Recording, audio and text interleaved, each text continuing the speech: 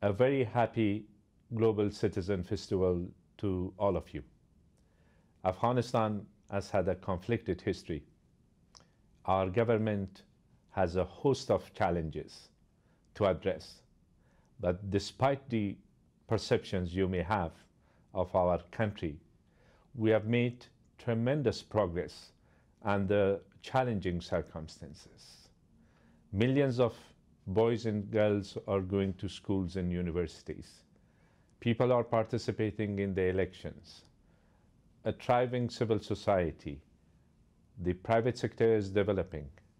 The countries of the region are better connected through roads, means of communication, transit, and trade in peoples-to-peoples relations as a result of developments in Afghanistan.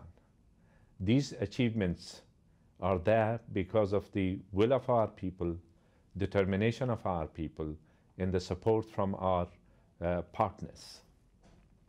The commitments made here today are pledged to the developing world. We are incredibly grateful for that support. But leaders must also step up and take ownership of their fellow citizens.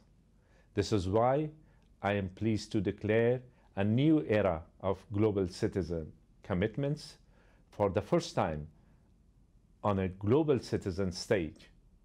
A nation is committing to take action on an issue affecting those in extreme poverty in their own country.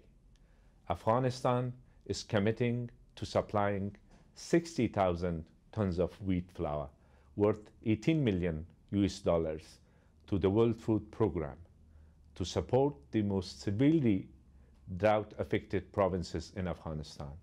This will help more than 2.5 million Afghans.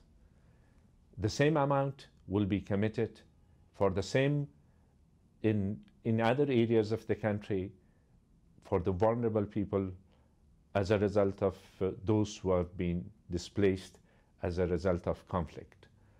Thank you to the World Food Program Partnership, the people of Afghanistan, and all global citizens around the world.